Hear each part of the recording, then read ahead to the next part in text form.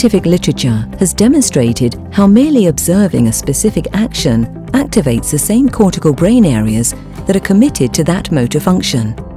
This helps the planning of movements and neuroplasticity.